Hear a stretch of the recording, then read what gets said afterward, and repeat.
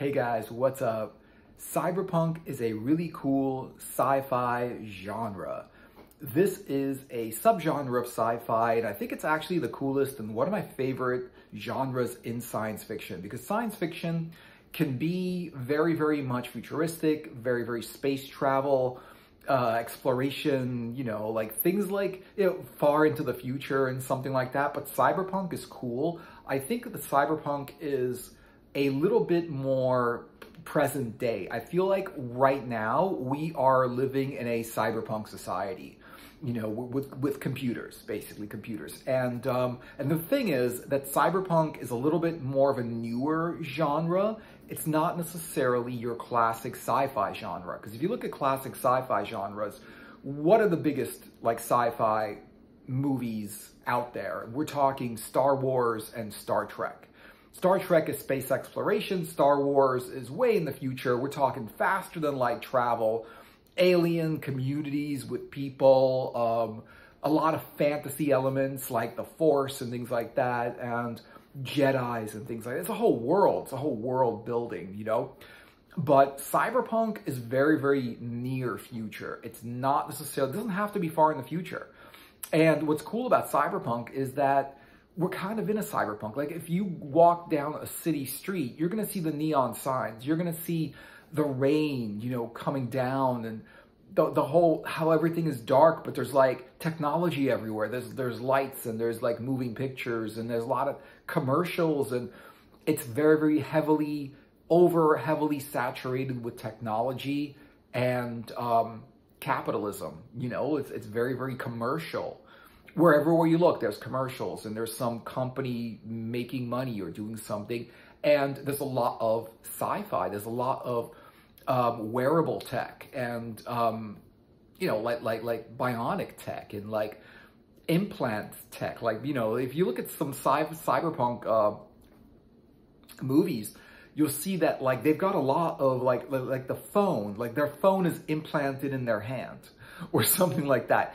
It's very, very like heavy. It's technology to the point where technology is not only like futuristic and cool, like Ready Player One, where the guy wears basically a haptic suit where it's everything like is a very, very much like sort of like realistic like those things that you put on.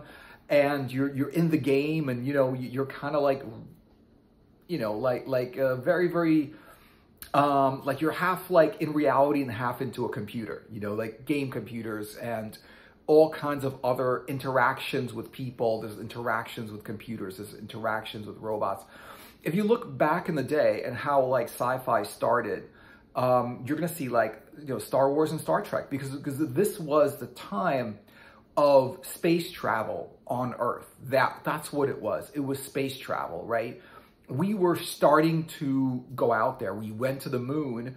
We went into space, and it looked like, in another 500 years, we're going to be warp driving faster than light all over the galaxy with other aliens that actually are already out there who are in a similar technological development state as we are.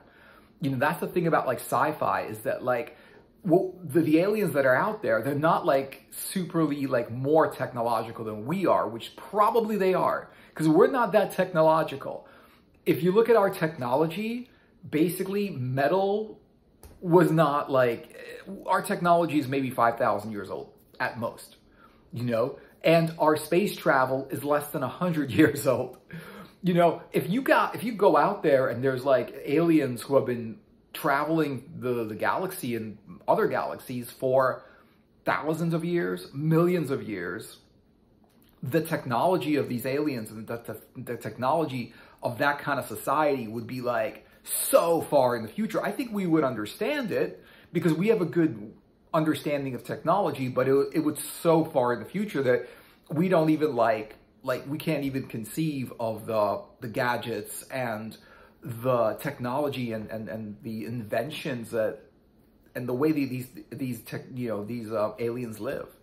It's just we wouldn't, like, we would see it, we'd recognize it as technology, and we'd know it's technology, but it would be to a point where it would be like, you know, levels and levels and levels ahead, to the point where they live in a society that we haven't even conceived of, you know? So the coolest cyberpunk movies, and I think the coolest one that I've seen recently, and they're not that much. There's not a lot of cyberpunk movies. I mean, we like cyberpunk movies, and cyberpunk movies are cool, and there's more of them coming out, right? But they're a recent thing. You know, cyberpunk started with Neuromancer, the book by William Gibson, you know, which personally I read. I didn't read the whole thing. I read like into it, and I couldn't understand any of it because it was so much different. He made it a different world, and he really didn't translate that world into our world for us to understand it. It was so different that it was like, it's really, really hard to understand what was going on because the language was different and the way people talked was different. Everything about that book was just so different and very, very dark. There was nothing happy about that book. It was a very, very dark, bleak society, a very, very dark, bleak future. And however, he got like basically notarized for creating cyberpunk or making it something where it's a story, like, you know, basically doing that. So it's basically cyberpunk. And I think the next book that came out that I feel like was cyberpunk is Ready Player One. And this is also not too far in the future, pretty much near in the future, but still, you know, distant enough for the technology to be really advanced and really different, and the story to be just on a society that's different and basically more, I would say, commercial and definitely more dystopian than we are today, you know. But movies, the one that I really want to talk about is a series that they had on Netflix called Altered Carbon. Altered Carbon is awesome. Now, the thing about Altered Carbon is this. There's 2 seasons of it, and then there's some kind of an animated show, Altered Carbon. I didn't see the animated thing because I saw season 1, and I think season 1 of Altered Carbon is great. Like, if you get a chance to see it, it's on Netflix, it's still there, both seasons. You know, season 2 was, you know, season 1 was inspired and very, very interesting, very, very good, very, you know, smart and intelligent, and they did it really, really well. Very, very well done. Really good. You can enjoy it. It's well done. It's a few hundred years in the future, not that far off, but people are basically immortal. I mean, they can go from one body to another body. They just grow bodies, you know, and people can kind of live in those bodies, right? People live in this thing called a stack, which is a technology for putting someone's consciousness into a piece of technology, right? And so once you have their consciousness in this technology called a stack, they can put these stacks into sleeves. And sleeves are just bodies, you know, bodies that they grow. And bodies look all different. So you could at one point be, you know, a certain race of man, and then your next body could be a certain different race of woman, you know? Or something, you could be a man, you could be a woman, you could be whatever, you know, whatever body you're in. You could be in anyone's body. So it's really, really cool how they did that. There was a lot of like,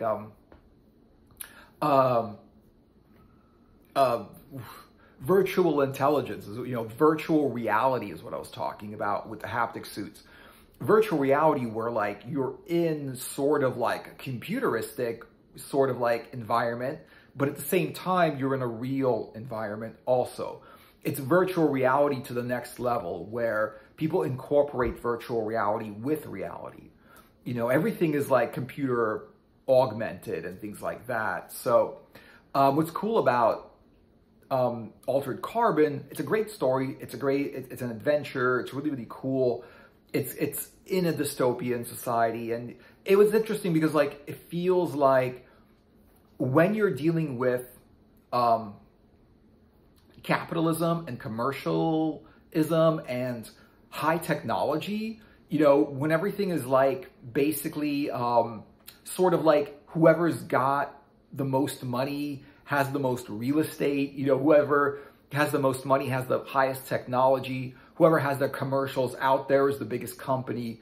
When it's that kind of like, sort of like Darwin capitalism, you're bound to get some dystopia, you know? You're bound to get some negative effects of the cyberpunk system, of the cyberpunk reality. The negative effects are when you have a lot of technology and you have a lot of machines and everything like that, you might have bad weather. You might have rain all the time, right? Because there's a lot of pollution. You might have it be cloudy or all the time, you know, whatever it is, you know, and that's what's cool about it. What's cool about it is that you could see where a street has like fewer trees and more neon lights and more flashing commercials coming at you everywhere.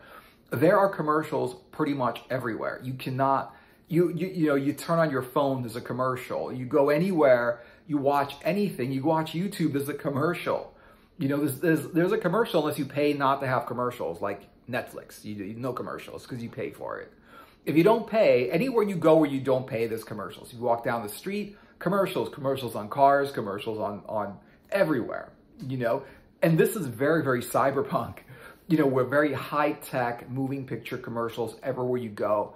And it's just, they put commercials in every space they could possibly put. Instead of putting art there, you know, instead of putting art, they're putting commercials. Now, if you look at something like what they had, well, not too long in the past, and they still have it now, is graffiti. Graffiti is basically vandalism, right? And it's like, you know, they go and they spray paint on walls and they put their names up and whatever it is. At the same time, it's art, right? So that's illegal, and that's something that's not allowed. Even though it's art, it basically is very, very individualistic art, where people say, the world is my canvas, I can paint on stuff because of art. You know, I can paint on any wall because of art, you know, and that's illegal and that's not allowed. But you got like, you know, but you get like a company that puts their ad on a blank space, and it's a commercial trying to get you to buy their product, and that's not illegal. You know, that's not art. It's a commercial, but that's okay to have commercials everywhere, but it wasn't okay to have like graffiti everywhere. Even though graffiti is more of an art form and commercials are just like people trying to like push products on other people, basically, right? They're just trying to push products. So Altered Carbon, if you haven't seen it, it's great. But the thing about Altered Carbon is only like season 1 was good. Season 2 was not good. They didn't know, they ran out of ideas after season 1. And they were trying to do the same things they did in season 1 that kind of worked for season 1, even though there was nothing inspired about it. It worked because it was inspiring. It worked because it had something to say. It worked because it was good and well done. Where like season 2 was more like, well, we don't know what we're doing, so let's just do whatever worked on season 1, and we'll do more of that. So instead of expanding and making something new and making something more, they just kind of like, you know, basically just made more of the things that they thought worked, which I didn't think actually worked. Not the way they thought it worked. They didn't even do it the way, they tried to do what worked, but they didn't even do it in a way that worked. It didn't even work the way they tried to do it. And so Altered Carbon, awesome. I didn't see the animated series. I haven't seen it. I just wasn't interested in the animated series. After watching a few episodes of season 2, I didn't think it was that great anymore. But the next one, the other one that I think is the most popular cyberpunk movie, I think is Blade Runner, right? And Blade Runner is another one. It's not far in the future, but what they predicted at this point, and then this is interesting because like they realized around the 80s, right, that we're not going into space, but computers are going to be everywhere. You know, computers, it's just, this society is just very, very integrated with computers. Computers are just pretty much everywhere. Everyone has a computer in their pocket. Every time you call someone, it's through a computer. Like everything is through computers, right? You put a video up, it's through a computer. You watch some movie, it's from a computer, on a computer. Everything's computerized. And so that's where Cyberpunk started. You know, Cyberpunk was like, okay, we see this, there's going to be this over heavy saturation of technology. And that's just technology coming out for no reason, just to be more technology and more technology and doing things that just weren't done before. And they're not going to be for any point just to sell your technology. That's the only point for it. Just people, you sell it and people use it. And that's the only reason it's there. You know, it's not like we went to the moon, now we're going to go, you know, in 500 years, we're going to be traveling with aliens. You know, now it's like saying, well, you know, we don't know if there's any aliens even in our area, even within, you know, like thousands of light years in our area. You know, our area might have no aliens because there's just so much room in this galaxy or like the universe that it doesn't have to be crowded. You know, it's like you could have an alien like in another part where it just, to get there would be like, whoa, it's like, it would be, you know, light years away. It would take hundreds of years to develop the technology to even travel that far. It could be faster, could be slower, who knows, right? But Blade Runner was cool. I think Blade Runner was one of the coolest cyberpunk. And what I'm talking about is the aesthetic. You know, not necessarily the part about Blade Runner about the replicants, you know, the fake people, the robotic people that look real. You think they're real, and they think they're real, but they're really robots, and they have an expiration date, and they only live for several years, and then they just go out of commission. You know, what was cool about it is cyberpunk is more of like the aesthetic, the kind of world it's in, more than the story about it. It wasn't a cyberpunk story, but it was a cyberpunk world with floating taxis and all kinds of like flying cars, you know, gigantic commercial space where people were just like being, you know, and people just like walking around. It was raining all the time, bad weather.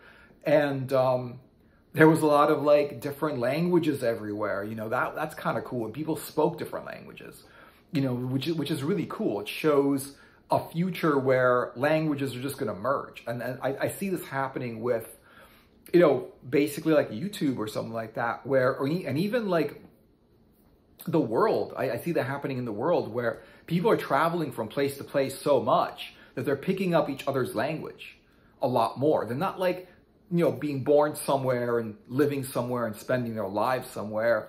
At some point, a lot of us are moving from place to place, going from place to place, and talking, and other people are talking different languages around us.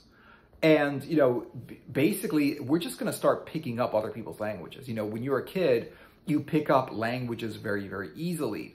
And if you're just like being surrounded by one language, well, that's the language you speak when you grow up. But if you're surrounded by various languages, you're going to pick all of them up, or some parts of them up, to the point where you'll know some foreign languages here and there and, you know, in the other place, right? So eventually, like, all these languages are just going to be like coming up all over the place. So whenever you go anywhere, a lot of times things are in multiple languages. When you buy food at the grocery store, it's in multiple languages. And when you go somewhere, anywhere, travel anywhere, there's going to be different languages that are there. And they're trying to speak your language, and you're just trying to speak their language. And I feel like that's also what was in Blade Runner. It was that kind of thing where there was just languages everywhere. There was different, you know, there was Chinese, and then there was like English, and there was like a lot of other different languages and stuff like that happening. So it kind of feels that way. Like when you go into a modern city, it feels that way, especially when it rains or it's a nighttime. You see the neon, and you see the moving pictures. And with more and more technology, you just see wearable technology and people using technology, and technology all around you, where like the commercials are, you know, video commercials. They're not like posters and pictures anymore. They're video commercials, and they're everywhere. They're there. You walk into a restaurant, there could be commercials there. You walk into a bar, there's commercials, you know, everywhere you go. Because commercials make money. If you have space, you could put a commercial there and you will be paid just because you're renting out your space to a commercial, right? And so therefore there's a lot of commercials there, you know. And so what I feel about with Cyberpunk is there's got to be more. And the thing about Cyberpunk is it's not popular enough, right? There's just too much, sci-fi is just too much, either just dystopian or future kind of silliness where like things are just really, really bad and weird and awkward in the future. Like the future is just weird. Like the recent sci-fi, the future is not that great. And instead of like the older sci-fi where the future was very, very technological, very expanded, very advanced, it was a question of where are we going? You know, we're going to expand. We're going to, you know, travel the galaxy and stuff like that. And now we're like, well, we don't know how to travel the galaxy. We haven't even tried. We haven't done anything with the galaxy. And the more we look out there, the less we see. Like, you know, we thought, hey, we're just going to look out there. There's going to be aliens and stuff like that. And we're looking out there. They thought there were aliens on the moon at some point. And then on Mars. And we're looking out there and we're like monitoring the heavens and we're looking out there and into space and we've got nothing. We can't find anyone. And it's probably because light is just traveling so slowly compared to like how big everything is. And so just something that's like 100 light years away, you know, we don't even see it. We can't see what's happening 100 light years away. We could just see what's happening 100 light years in the past, right? Because whatever's there, we're not going to see that for 100 years, whatever's happening right now. So it's interesting how everything, you know, they're making movies about cyberpunk. They're putting that aesthetic, and I think that's really, really cool when you have like wearable technology and like bionic technology. That's happening. You know, they're trying to like see, cyberpunk is like, with sci-fi generally, we're trying to see, well, what's in the future? What's in the near future? What's in the far future? We're trying to figure it out. And they're like computers and gadgets and technology and capitalism and, you know, things out there that the only point of their existence is that they're making money, not that they're doing something for someone at all. You know, and technology that's only there because it makes money for someone who's putting it out there, and it's making them money, so they're putting more of it out there. And that's the thing about like Cyberpunk. And there's just not a lot of like series. There's not a lot of like movies in Cyberpunk, but it's nice when you have them. And I think it's the new sci-fi, because the people are kind of tired of like sci-fi that's like, okay, they're on a spaceship and guess what? There's like a crazy, you know, rogue robot trying to run the ship, or they're somewhere in a part of the galaxy, they don't know where they are, you know, or the ship is like traveling by itself somewhere and they don't know what's going on, they don't remember who they are, they can't pilot the ship, you know, all kinds of stuff. Even something like Serenity, you know, the movie Serenity, was also called Firefly when it was a series.